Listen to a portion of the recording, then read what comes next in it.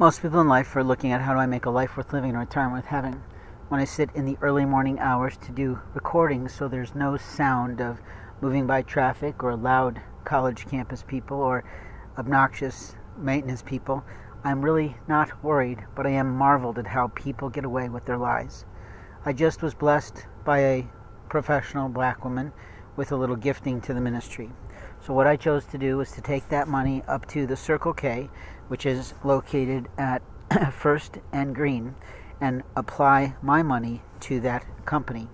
I've been loyal to that company because of the kindness that a couple employees paid to me when I first got here almost a year ago, and I do my best to practically shop there at least every other day when I have the funds to do so, because they have pretty marvelous food and they have very reasonable prices on many things that a man like me can tolerate eating with all my allergies, and I usually am treated with kindness.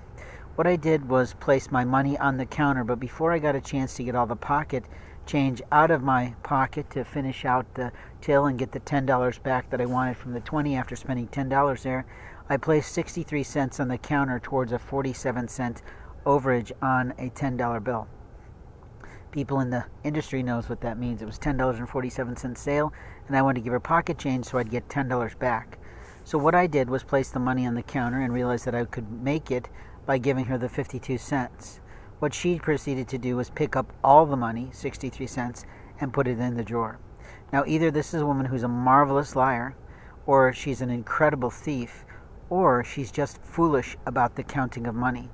It was clearly 63 cents that she picked up, and I simply made the gentleman's request, as most people of my affluence, influence, and education would, of, did I give you enough pocket change, in order to try to cue her in with the social nuance of she has picked up too much change and should be giving me back.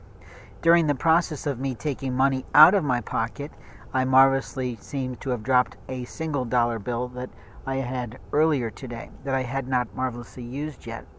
And what I didn't realize at that moment of time, that I was missing that bill. I went outside. I continued to do what I always do in support of that shop, as I eat my food before I peter and practically walk away from the shop. What I recognized when I was thinking about my next purchases for the day, after the days at other places open closer to 7, 8 o'clock in the morning, that I was missing my dollar. Interestingly enough, what I heard in the midst of my eating was this woman named Liz, who's on their night shift, shouting my name out the front door.